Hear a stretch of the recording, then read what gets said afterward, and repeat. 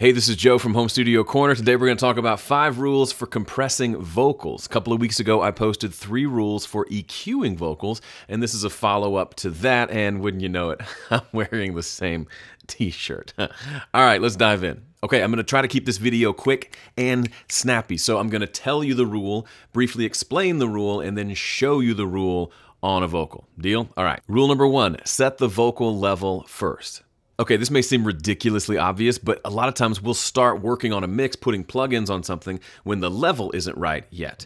So take the vocal and move the volume, whether it's through the fader itself or adjusting the gain of the channel, however you want to do it, to where the vocal is at the level you want. It's okay if certain bits of the vocal are too loud or too quiet, but the overall level is right. The problem people run into is the vocal's too quiet, for example, and then they're trying to do all this compression tricks to it to get it more audible, when in reality they just needed to push the fader up. For this video, I'm using a vocal from my friend Whitney Winkler from an EP I produced a couple of years ago. Let's hit play. We'll rewind a little bit to hear the acoustic guitar leading into this vocal. Let's see where the vocal level is. She is like a blade of grass. So you can hear her, and so you would think, great, let's start adding compression. Actually, no, it's a little quiet. So what I'm going to do is use this trim control at the top of the channel to get her vocal up to, or maybe even a little bit above, the level of that acoustic guitar. She is like a blade of grass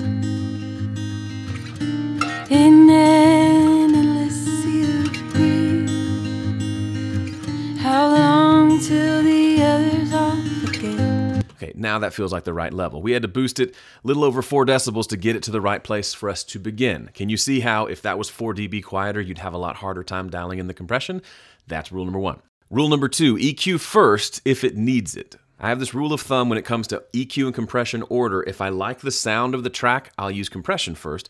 If it needs some fixing, then I'll use EQ to fix whatever needs fixing, and then I will compress. Doesn't mean I always compress everything, but on vocals I generally do. All right, let's listen to this vocal and let's decide if we like what we got. She is like a blade of grass. I dig it. If anything, there's a little bit of extra mid-range there because she's singing so softly, so I might EQ out some of the mids, but that's it. She is like a blade of grass. She is like a blade of grass. She is like a blade of grass. Reason for that is I know the compression is going to bring that out more, so I'm going to go ahead and take a little bit out here with EQ. That vocal feels great, so I'm ready to add the compression. Rule number 3, level match. This one's really simple. When you bypass the compressor on a vocal, it should stay at roughly the same level. You don't have to get super nerdy about measuring it, but just generally speaking, as you add compression and the compression turns it down, use the makeup gain on that same compressor to get it back up to the same level. But be careful that you don't go way louder with the compressor, so when I turn the compressor off, the vocal's quiet. When I turn it on, the vocal's louder, because we tend to think louder is better.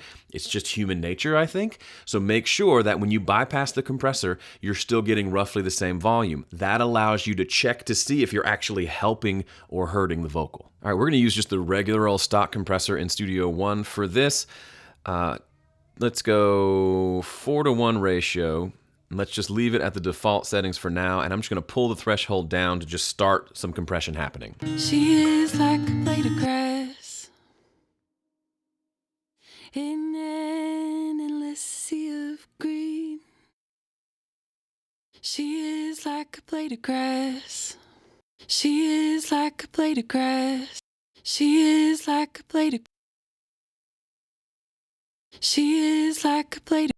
She is like a blade of grass. Okay, that before and after is very similar in volume. One trick, you can look at how much gain reduction is happening. That's the little light that was coming down, and it was around 6 to 9-ish dB.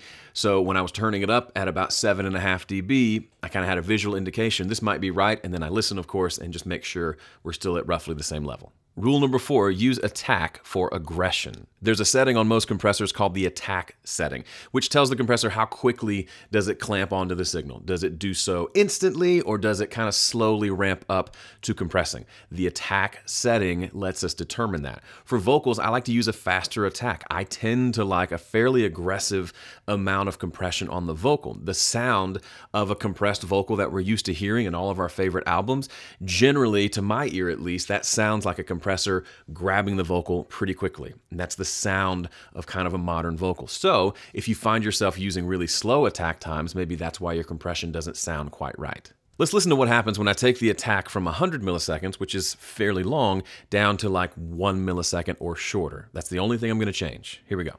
She is like a blade of grass. She is like a blade of grass. She is like a blade of grass. You see what happened?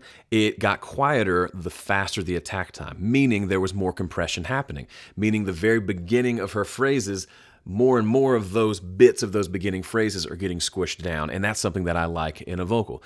You can play around with it and see what you like, but that tends to be the sound that I'm going for. Rule number 5, adjust release for clarity. The release knob can be a little bit confusing. It's a counterpart to the attack knob, so the attack is how quickly the compressor latches on. The release is how quickly or how slowly it lets go, stopping the compression, right?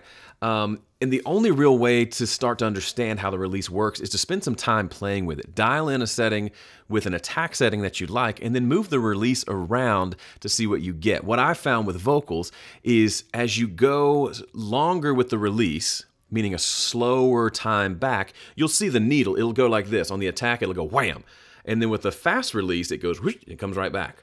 But on a slow release, it kind of goes which means it's holding the volume down for a longer period of time. And if the release is too slow, that needle will just stay down the whole time. It's not necessarily a bad thing. It just means we're not really compressing the vocal. We're just kind of overall turning it down and leaving it down, which may not be what we want. Let me show you. Here's a really, really long release time, almost a full second. She is like a blade of grass.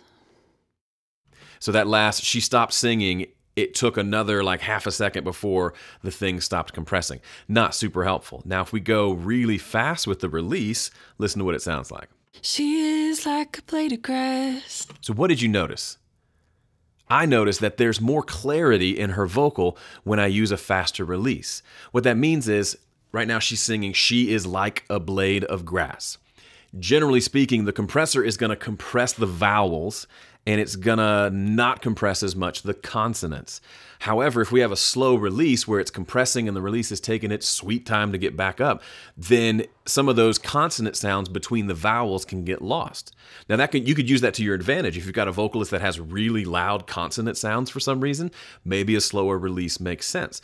But if you want to maintain clarity, which we tend to want to do, especially to make that vocal sit right on top of the mix like I like to have it, then I need probably a faster release time so I hear those consonants. Listen specifically to the consonants that she's singing. I'll start this one at about 100 milliseconds, then I'll pull it down to something faster. Listen to how much more clarity there is when we go with a faster release.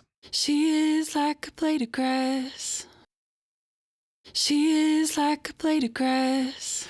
Especially on the K sound and the word like. It almost disappeared in the first one and came back to life in the second one. And finally, a bonus rule. Don't be afraid to have a good amount of compression happening on the vocal. You don't have to have just like 2 and 3 dB of gain reduction. It can be 6 or 10 and still sound really great. Thanks so much for watching this video. If you have questions or you want to see more like this or suggestions for me, leave a comment. Pam and I both keep an eye on those. We watch those. We get feedback from you so we can make videos for you. It's a great, beautiful feedback loop, so let's keep that going. By the way, if you haven't signed up for my email newsletter, it is the place to be, and you can get my free 5-step mix guide just for signing up. So go to 5stepmix.com, get yourself one. Thanks for watching. See you next week.